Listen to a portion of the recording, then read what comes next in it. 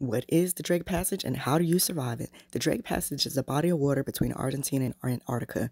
How do you survive it? There's several different things you can do. You can take medicine, you can wear patches, but it also has to do with how you eat and what you're eating and drinking on board. I was not exempt. I did get a little bit sick during the Drake Passage. Now, it wasn't anything that you've probably seen in the videos before.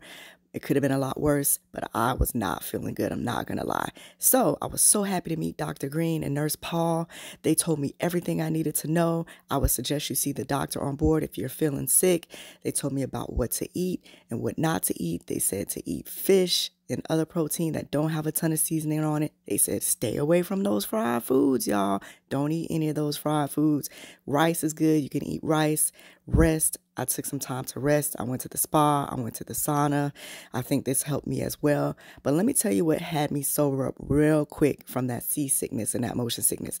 I started seeing icebergs, y'all, and seeing your first iceberg as you go through the Drake and you start entering Antarctica will help you to sober up real quick, and you will forget that you were even sick from the motion sickness because you just have an adrenaline rush from seeing those icebergs. So if you can make it, the Drake is something that you can conquer.